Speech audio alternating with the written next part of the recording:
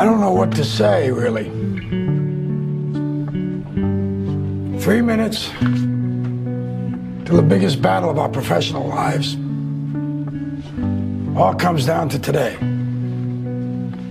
Either we heal as a team, or we're going to crumble.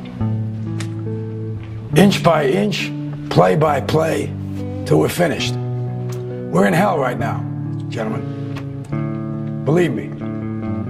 And we can stay here, get the shit kicked out of us, or we can fight our way back into the light. We can climb out of hell. 1 inch at a time. Now, I can't do it for you. I'm too old. I look around, I see these young faces, and I think, I mean, I made every wrong choice a middle-aged man can make. I pissed away all my money, believe it or not. I chased off anyone who's ever loved me. And lately, I can't even stand the face I see in the mirror. You know, when you get old in life, things get taken from you. I mean, that's part of life. But you only learn that when you start losing stuff. You find out life's this game of inches. So is football. Because in either game, life or football, the margin for error is so small. I mean, 1/2 a step too late or too early, and you don't quite make it.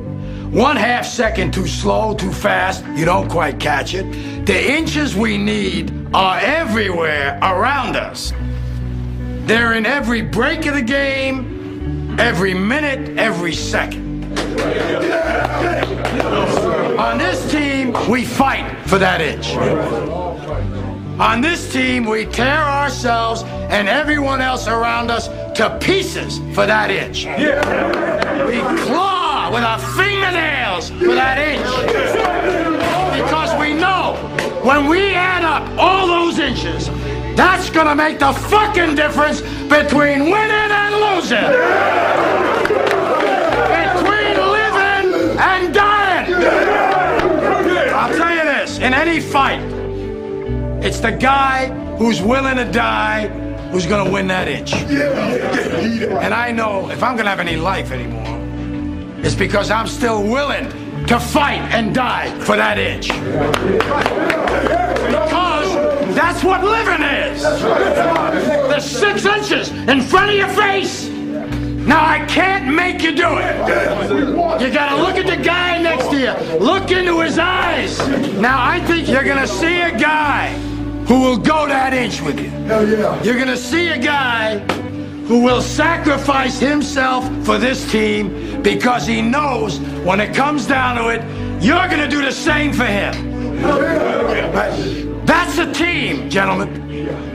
And either we heal now as a team, or we will die as individuals.